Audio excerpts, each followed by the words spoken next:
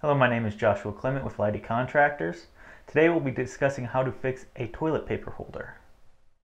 One of the biggest problems with toilet paper holders is the screw pulls out, and it doesn't do you any good.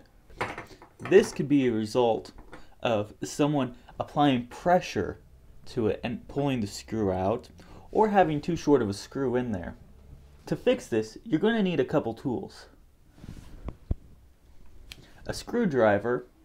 I prefer the adjustable screwdriver. That way you have your Phillips and flathead on the same tool.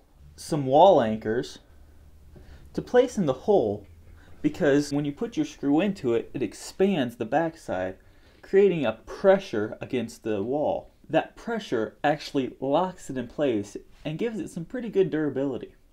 First thing you want to do is remove the broken toilet paper holder. Take your wall anchor and place them into the hole.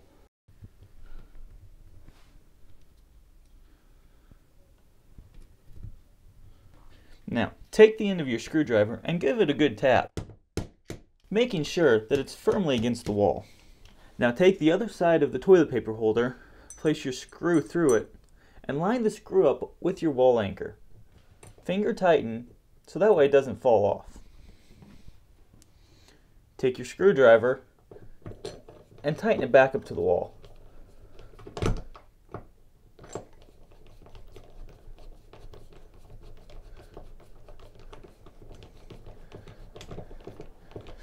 Now you want to leave it just a little bit loose, that way you have room to line up the bottom screw.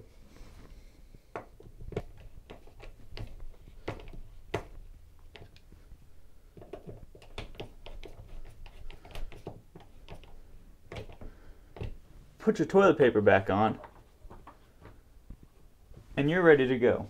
I'm Josh with Lighty Contractors, and that's how you fix a toilet paper holder.